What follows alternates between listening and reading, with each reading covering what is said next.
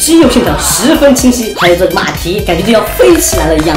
小孩们，你们好呀！不知道你们学校门口呢有没有这样一位神奇的老爷爷？他面前呢有一罐糖，等你用转盘转出什么动物的时候呢，他就用糖给你画出什么来。有时候运气好的话，5毛钱就能转出一条大大的龙出来；运气差呢，就只能转了一个小兔子。没错，那位老爷爷呢，就是我们传说中的画糖人。他那个手法咱们是学不来的，但是随着科技的进步呢，小杨哥哥也能成为一名画糖人。只需要这么一支糖画笔，将这种特制的糖棒放进去，加热融化，就能在这上面画出糖画了。那这个好像还需要插电哦。买画糖笔的时候呢，商家还送了我一些画，让我隔着用画糖笔画出来。放入糖棒，插上电，立马就给你们。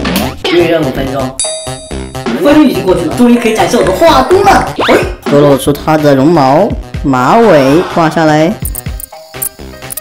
怎么样，小杨哥哥画的这匹马还是挺活灵活现的吧？肌肉线条十分清晰，还有这马蹄感觉就要飞起来了一样。再来画一个咸蛋超人，咸蛋头。我们的咸蛋超人也已经画好了，看这眼神，看这姿态，是不是有点憨憨的？说实话，在制作这些小糖人的时候呢，感觉自己就像是一个画家一样，在慢慢的勾勒出他们的每一个细节，所以不得不佩服科技的强大。现在只需要这么一支笔，就能将我们小时候梦寐以求的小糖人给画出来，简直就是艺术品，哪还舍得吃啊？你们想吃啊？那我替你们尝一下。好甜呐！哥哥小时候啊，就喜欢拿着糖人一边走一边吃，别提有多开心了。接下来我们再画一个大脸盘子，让你们猜猜这是谁？瞧着齐刘海，瞧着丸子头，还有个大脸盘子，是不是跟琪琪一毛一样呢？琪琪有了，当然还要架子姐姐啦。